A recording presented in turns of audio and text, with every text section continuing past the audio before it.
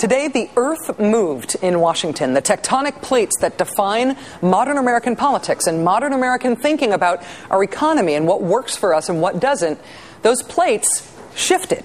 Up until today, what we've heard most from the Republican Party is that the cause of the big, giant financial mess we find ourselves in can be summed up in 3 words: Fannie and Freddie. John McCain has repeatedly railed against Fannie Mae and Freddie Mac on the campaign trail, trying to make it seem like something liberal-sounding could be blamed for the economic crisis. Which brings us back to that earthquake we felt today in Washington. It looked a little something like this. Alan Greenspan, who spent 18 and a half years as chairman of the Federal Reserve, the really quite conservative guy who Bill Clinton nevertheless held onto as Fed chairman, thus shifting the center of gravity in American economics sharply to the right, the guy who made it mainstream and centrist-y sounding to rail against financial regulations, there he was sitting before Congressman Henry Waxman's House Oversight Committee, admitting, quote, shocked disbelief that he was wrong. Do you feel that your ideology pushed you to make decisions that you wish you had not made? Yes, I found a flaw. I don't know how significant or permanent it is, but I've been very distressed by that fact. In other words, you found that your view of the world, your ideology was not right. It was not working. Precisely. Greenspan, the high priest of deregulate everything so the free market can make it all right, did not blame Fannie and Freddie. He did not try to somehow blame Barack Obama. No, he admitted that his ideology, the free market, no regulation, conservative ideology, was sort of wrong, or at least misguided, or at least had a big flaw. And then the truly extraordinary happened. Apparently unable to accept what he was hearing, Republican Congressman John Mica of Florida inexplicably tried to go back to blaming the whole thing on Obama. And he was roundly rebuffed by Greenspan, along with Republican appointees Christopher Cox and Jon Snow. Do you know who the largest recipient of campaign contributions is in 20 years from Fannie Mae and Freddie Mac, their political action organization? Do you know? I do not. Do you know? I don't. No, I don't. Do you know who it was?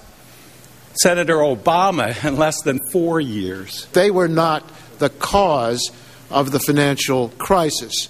And I'd be interested to know if any of the 3 witnesses believe that Freddie Mae and Fannie Mac was the cause of our financial crisis. Dr. Greenspan? I think it was a significant factor, but not the primary cause. And Mr. Cox? I would agree with that. Let me hear from Mr. Snow. Then we have to I agree move with on. that there's no single cause of this.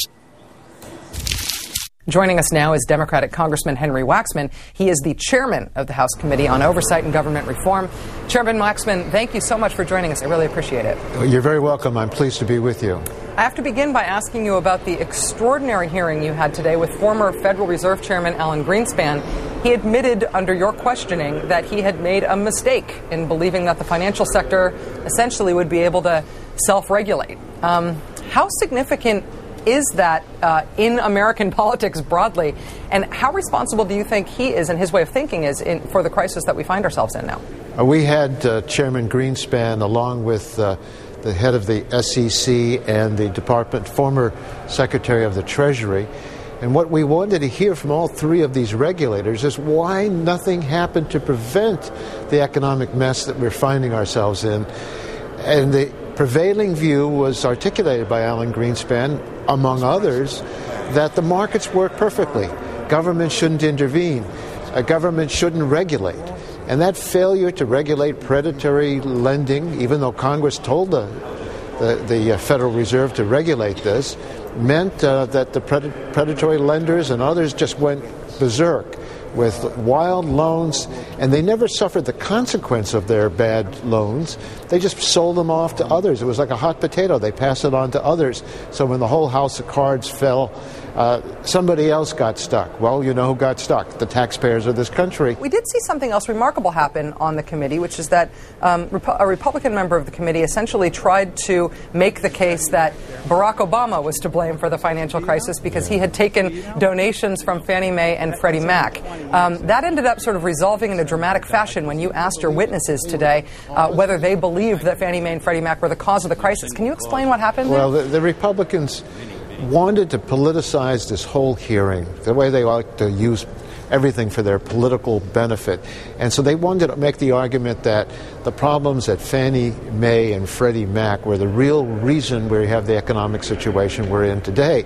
Now, it did play a contributory role, and we are going to investigate them, but they said, oh no, they're not, the Democratic chairman is not holding this hearing because he's trying to cover up the Democrats' connection with Fannie Mae and Freddie Mac.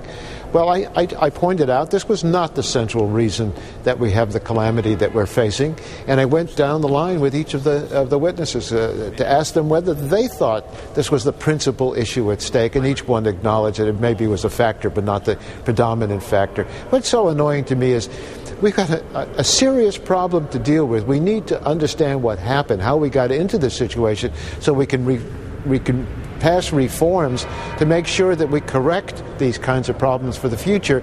And the Republicans wanted to play politics with it. Congressman Henry Waxman, chairman of the House Oversight Committee, the man whose picture will be in the dictionary someday next to the word oversight. Thank you so much for your time tonight, sir. Appreciate it. Thank you. Bye-bye.